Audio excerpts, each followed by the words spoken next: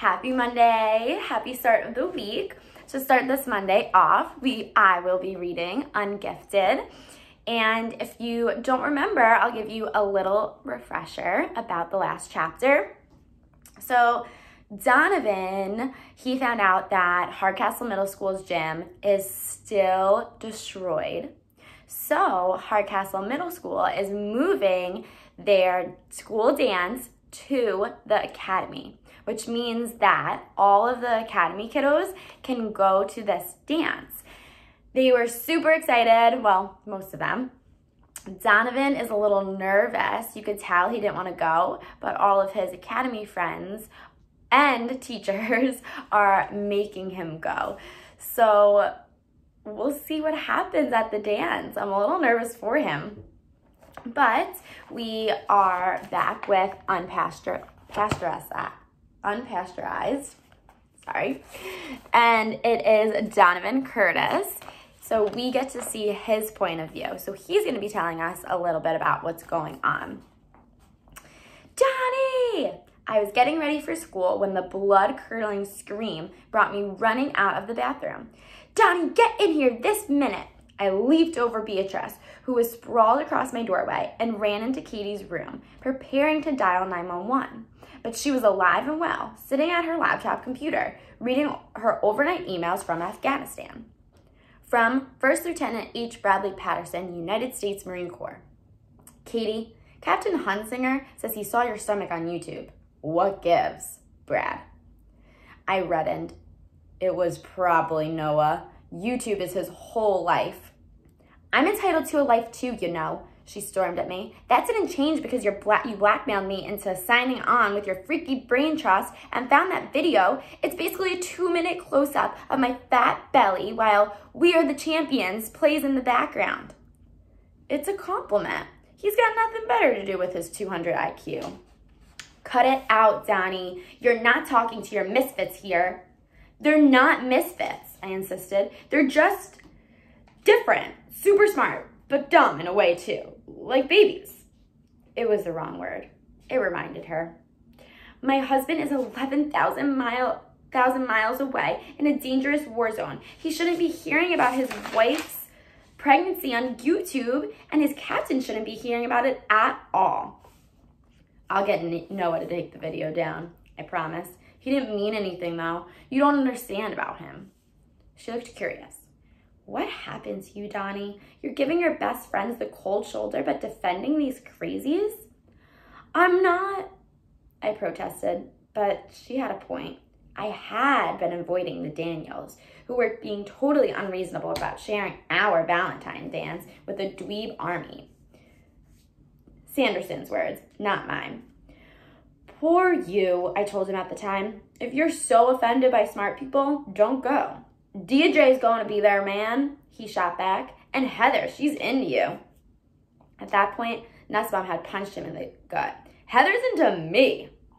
No one's going to be into anyone anymore when the academy dorks suck all the coolness out of the air, Sanderson had complained. That conversation really bugged me. I mean, nobody knew better than me that the gifted kids weren't exactly uber happening, but this was a school dance, not some A-list Hollywood red carpet event. Like, there weren't any uncool people at Hardcastle. I faced Katie. They're not crazy.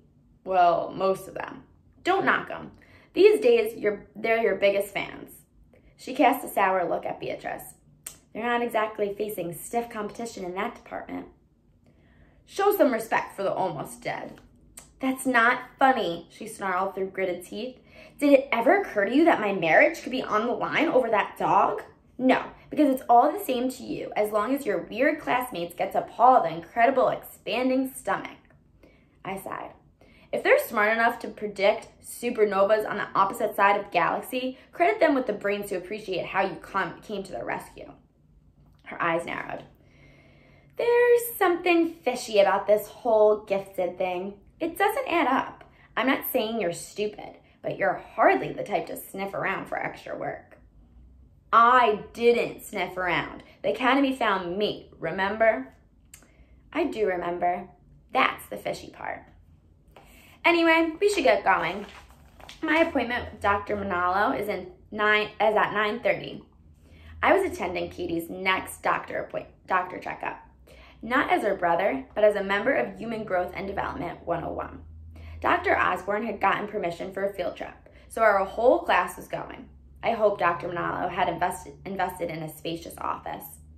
Driving with Katie was an adventure these days. Her stomach was so huge that she had to set the seat all the way back, and her arms were barely long enough to reach the wheel. And she hunched forward, looking like Jeff Gordon wedged behind a giant beach ball. We were just waddling in from the parking lot when the minibus arrived. You could tell they didn't get a lot of school buses at the clinic. In this doctor's office, the only kids involved were the ones being born, and not too many pregnant women arrived with an entourage of brainiacs. The doctor was running late, so we had to wait 40 minutes, which wasn't exactly pleasant. Noah speed read through 2 years' worth of mother-to-be magazines, peppering Katie with questions like, "Have you eaten any unpasteurized cheeses lately?" "No," she grumbled. "Have you?" "What's your opinion of giving the baby solid food before 4 months?" "You're bringing back my morning sickness," she warned. "Really? According to the June 2011 issue, that happens in the first trimester." She glared at him. "It came back when they saw my stomach on YouTube in Afghanistan." Eyes quickly stepped between them. "Let's give Katie some space, Noah. This is her doctor's appointment, after all. We're just privileged to be here." When we finally got called, the nurse said, "I'm sorry, only immediate family in the examining room?" "They are family," Katie informed her with a sigh. "You know how you can't pick your relatives?" The woman was adamant. "I'm afraid it's a privacy issue." "I have no privacy," Katie replied wearily. "My stomach is on YouTube." Oz was ready to back everybody off, but Dr. Manalo was kind of psyched to have an audience. He used to work at a teaching hospital, he explained. He missed having students around. We kept our distance for the exam, of course, but we watched the sonogram, and we were all invited to put the stethoscope and listen to the baby's heartbeat. Sorry. Oops. Just lost my page. "Sounds kind of freaky," commented Lateral. "You know, listening to another person who's trapped in there." Katie made a face. "I can't tell you how thrilled I am that my family planning is contributing to your horror movie fantasy." "It's a miracle," Chloe breathed. Even Abigail's serious expression softened when she had the stethoscope on. Oz assumed a far-off, dreamy expression. "I remember these appointments from when my wife and I were expecting our own kids. There's nothing quite like it." The doctor kept Katie a few minutes extra. When she stepped out into the waiting room, the students of Human Growth and Development 101 leaped to their feet and gave her a rousing standing ovation.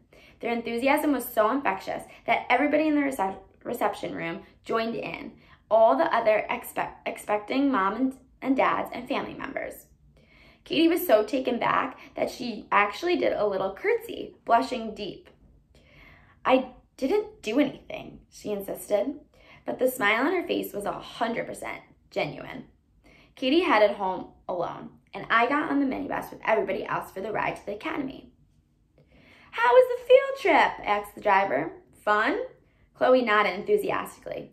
"We were at a pelvic exam." "And we listened to a fetus," added Noah. The driver seemed bewildered. "We're gifted," I explained. And that is the end of this chapter.